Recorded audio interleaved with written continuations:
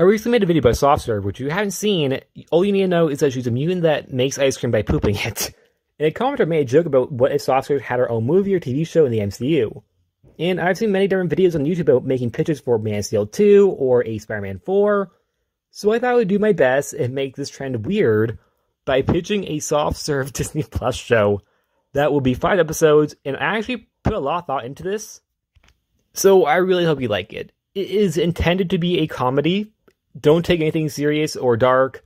It takes place in the MCU after She-Hulk, and before we start, I think I'll give you a rundown on what from the MCU will be included. For example, Daredevil is actually in this, as is Leapfrog. There's also some other comic book characters who made their debut here. SoftServe herself, of course, Ice Cream, Swarm, Callisto. It also introduces other mutants into the MCU in the form of Morlocks. Let's get started. Episode 1, Cold Gutted. A woman named Sophie Survey, which I made up because in the comics she has yet to be given a real name, has been having some stomach pains. She works at an ice cream parlor, but hasn't been able to go to work because of feeling sick for the past week. She stays at home and watches the news about different superheroes, including She-Hulk, Daredevil, and Hawkeye. In that moment, she feels inspired as she relieves herself in bed, crapping the bedsheets, only to discover it's not poop, but vanilla ice cream. And figures out that she has this incredible power to poop out ice cream. After this, she feels better and goes back to work the next day. When they have a problem as more and more people crowd in the ice cream store, and the machine breaks, like every McDonald's ice cream machine. And while they panic, Sophie is on her own. And at this very moment, she makes a bold move. She decides the only way to protect this place's reputation is to poop ice cream into cones and give it to customers, making her feel heroic, like she has done something good, when in reality, it's just really gross. End credit scene. We see a bee land on an ice cream cone that was left off in the street, and it tastes its creamy flavor. Then we see this isn't just a bee, but a bee a part of a swarm. That swarm then forms into a man. This is the Swarm, the villain from the comics, and he has a taste for SoftServe's ice cream, and he needs more. It's just... I'm sorry, it's so stupid. I know I made it, but it's so stupid. Episode 2, We All Scream for Ice Cream. Yes, I'm sorry, I like making ice cream puns. Sophie has been feeling good about herself lately. She's been made Employee of the Month even, because of her pooping in ice cream cones, saying that she did not tell any of the other employees because she would be fired. However, a part of her feels sad over these powers, but then she finds something suspicious, melted ice cream on the wall of her apartment, telling her to meet someone on the roof. She goes up to meet the man on the roof, and his name is Eye Cream. Like her, he has ice cream powers, and explains to her why it was. There's something called mutants. And while there are many mutants, for example, there was a sighting of a man with metal claws in a bar fight, and Ms. Marvel, a public superhero. Eye Cream thought she should talk to someone with a power said that it was more similar to hers. They have a heart-to-heart, where we are told Sophie has a very just weird life. She's always felt very awkward and like she is little. She's always been someone in the background, someone that is meant to be taken as a joke. And now that she has these powers, it makes her even more of a joke. It just makes her feel subconscious. But this talk is interrupted by the swarm of bees attacking them. And then they demonstrate their powers, and they see that, in a way, they are powerful, but not at the same time. For example, they use their powers by submerging the bees in ice cream, which actually kills a couple of them. The swarm sees that he's no match and flies away. SoftServe still feels kind of subconscious about herself, that her powers are kind of stupid and they're kind of ridiculous. But she sees that maybe they're useful too. Then comes the post-credit scene. Sophie's back in her apartment with Eye Cream, where he gives her a gift. A superhero costume, a white outfit with an ice cream cone head, where he tells her to stop hiding who she is and embrace it. Which she does, going by the new superhero name, SoftServe.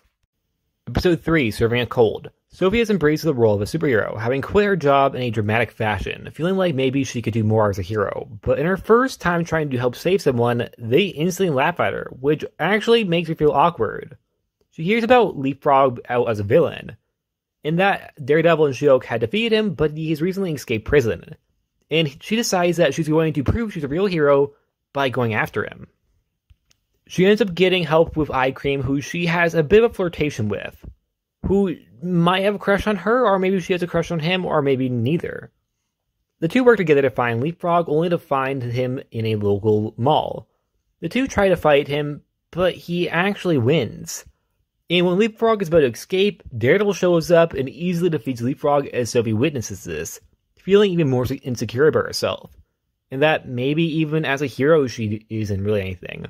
People keep laughing at her. She couldn't even defeat someone who's dressed up like a frog. Post-credit scene, we see in the sewers there were some of Sophie's ice cream has made it down there after pooping it out into a toilet. And we see that there's a group of people living down here. Some who look rather disfigured. A woman with rainbow skin, a green kid with bumps all over, a lady with literal bones piercing out of her. All led by none other than a woman with an eye patch, named Callisto. The other members are Leech, Morrow, and Tommy. I shortened the team because I think that there's not enough room for all the members here. And I think these four are personally, in my opinion, my personal favorites. So, if you wanted characters like Caliban, I'm sorry. Episode 4, The Morlocks. This episode is about the Morlocks, a group of mutants discovering the ice cream in the sewer, which from one of their mutant powers can figure out that it's rather unusual and actually comes from another mutant. Callisto is a rather cold leader, and is afraid that this mutant might create problems for the Morlocks.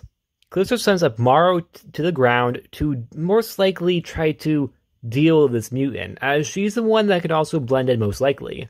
If they're able to actually have her spikes stay in her body. Well, yes, I know that isn't a thing in the comics, but the MCU has changed things before. So, Morrow here can decide when she wants her spikes out and when she wants her spikes in now. Morrow goes to find Sophie, who is trying her best to be a superhero but is still failing. But when Morrow finds Sophie, Ice Cream helps Sophie in a fight against Morrow with them misunderstanding Morrow's intentions. But the fight would be interrupted with the rest of the Morlocks appearing. Legion uses his powers to depower Ice Cream and soft serve. The Morlocks take them down to the sewer, where they have no idea what is going on. Callisto wants to know how Sophie's powers work, which she demonstrates once she gets her powers back, which actually creeps them out. Callisto sees soft serve is just like the Morlocks, in a way that she's a freak mutant. Callisto also seems to have a history of Ice Cream, having once been a Morlock himself, but left. They decided to stay with the Morlocks for a couple of days, where she taught how to live like them, how to survive in the sewer, but doesn't think they need to hide because of who they are. We also see during these days, Callisto and Ice Cream have a bit of a fling, flirting back and forth. The Morlocks offer soft serve and Ice Cream to join them, but Sophie has a life and declines them. But Ice Cream actually, on the other hand, doesn't want to leave, and stays behind with the Morlocks. Post-credit scene, the swarm of bees in the form of a man are walking the streets and find the crime scene that Soft Serve had fought Morrow at. And they find some leftover ice cream, where the bees eat it. They crave the ice cream, it's the sweetest thing they've ever ate. And now they need more. Episode 5, Sticky Bees. The swarm of bees have been going throughout the world looking for Soft Serve, as for the past few days she's been with the Morlocks. The swarm have yet to get over the taste of the ice cream. The swarm is absolutely craving it.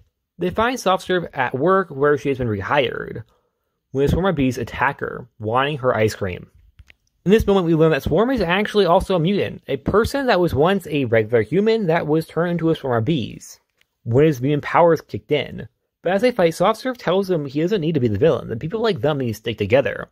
But Swarm doesn't care, he just wants her ice cream. A fight goes down in the ice cream parlor with Soft Serve outsmarting the Swarm. When she uses the ice cream machine, she just poops in the ice cream machine with her ice cream, which tricks the Swarm into going into the machine, to which she shuts and traps him in it. This victory makes Sophie feel like she's a real hero, that she's earned the name Soft Serve.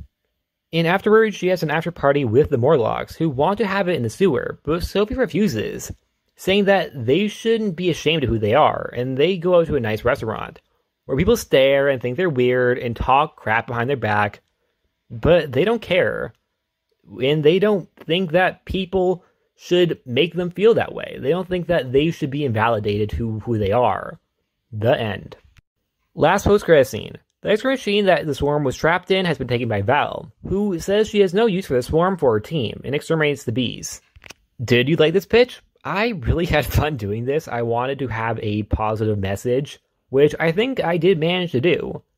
And that's it. Like always, please like, subscribe, and I'll see you guys next time. Bye.